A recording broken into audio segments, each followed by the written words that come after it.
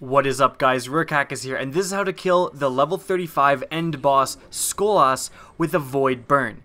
Now, you've killed him with an Arc Burn, you've killed him with a Solar Burn, it's time to kill him with a Void Burn. Now, the strategy for this is essentially the same as the other strategies. You want to put as much damage as possible on him as quickly as possible to kill him in about 30 or 40 seconds so that he dies and all of the other enemies despawn, allowing you to defuse the two waves of mines unopposed. To do this, you need some powerful Void Sniper Rifles as well as a Defender Titan with Weapons of Light and Illuminated. Now, how the strategy works is that you're going to run out as quickly as possible onto the upper platform that you've probably been holding out from falling the entire time.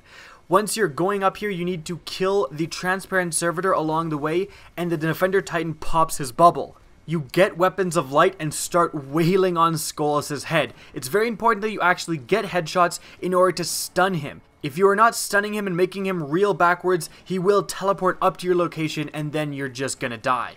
Now, after wailing on his head with Void Sniper Rifles, once you run out of ammunition, you need to quickly go into your inventory and pop a Special Ammo Synth, which you should have a million of considering chest key farming. Once you pop the synth, you go back to shooting Skolas in the head.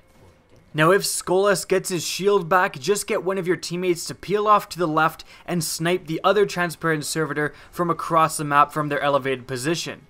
Now, you may need to get one of your teammates to peel off to the right and start defusing the first mine. That's what we had to do, but we were still able to take Skolas down. Now, the weapons we used to kill Skolas were two 365 Prettiest Revenge. Now, that is the Vault of Glass Void Sniper Rifle, and also one of our teammates just had a random 331 attack Void Legendary Sniper Rifle. So the actual equipment required isn't that precise. You just do need a powerful Void Sniper Rifle with impact on the higher end, just because you want to be making Skolas flinch as often as possible from getting headshots.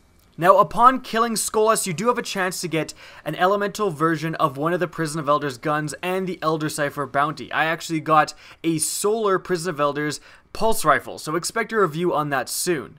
I hope you guys enjoyed the video and found it useful. Remember to rate, comment, and subscribe if you did, and as always, have a good day.